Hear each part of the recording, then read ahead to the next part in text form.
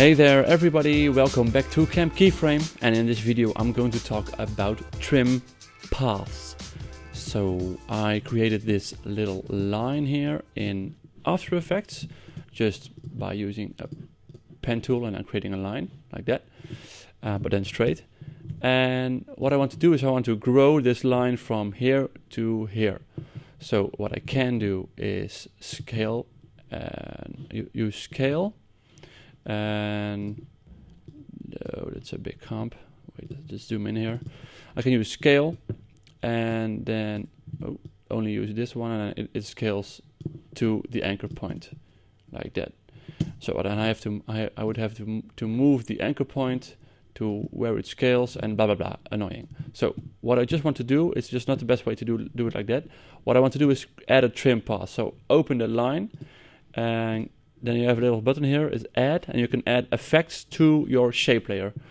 In this case I want to add trim paths. So let's do that. And it opens the trim paths here. Click it down, and we have the start and an offset. So as you can see here, there is a start and an end point. So if I the start is at 0% right there, and end is at 100%. So if I drag the end point to the left, it will move that end point. So if I put it at 50, click, then it will be exactly in the middle. So put it back to 100, and the same with start. I can drag the starting point to a higher percentage, and it will start at that point. So if I just want to animate this line going from 0 to 100, I just put the end at 0. Hit a stopwatch, go to 1 second, for example, and then put it at 100, and now the line grows out. Drag it out, make it longer. I can also let this end at 90, and then here I can put another keyframe and then get it to 100. So you have a little pause, and then it goes further if you would like that.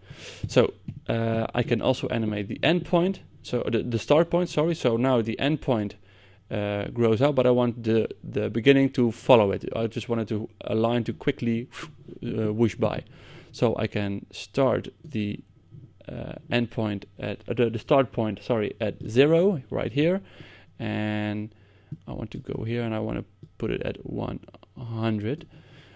So now you can't see anything because the line actually follows itself. So the end and the start point move at the same direction, the same speed. So if I drag the start point out a bit, then only at this point the start point starts growing in.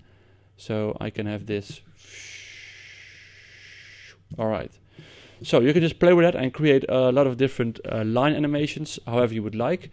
And let's just delete these. So I only have this one, and I can also animate the offset. And what the offset does, it moves your beginning or end point. So if I move it to the right, then my starting point is right here instead of right there. So I can also let's demonstrate that with a circle. Just reset that. I have this circle right here, and I can do the same with this. I can open it up, add trim paths, and open it, and let's end it right here and drag it to 0. So now that grows to be a circle, but I want this beginning point to also rotate, like the circle is rotating while it's growing. So I can go to offset, hit a keyframe, go a bit further in timeline, and just get a random number. So the circle isn't actually rotating; it's only the end point where the circle starts growing is moving on that line. So if I do this, then the circle has just a nicer look to it, a bit more excitement than just a growing line. It actually moves around while doing it. So that's trim paths. This is a great tool. It's one of my favorite tools ever. Trim paths is one of the most used things within After Effects for me. Thank you. See you in the next one. Bye bye.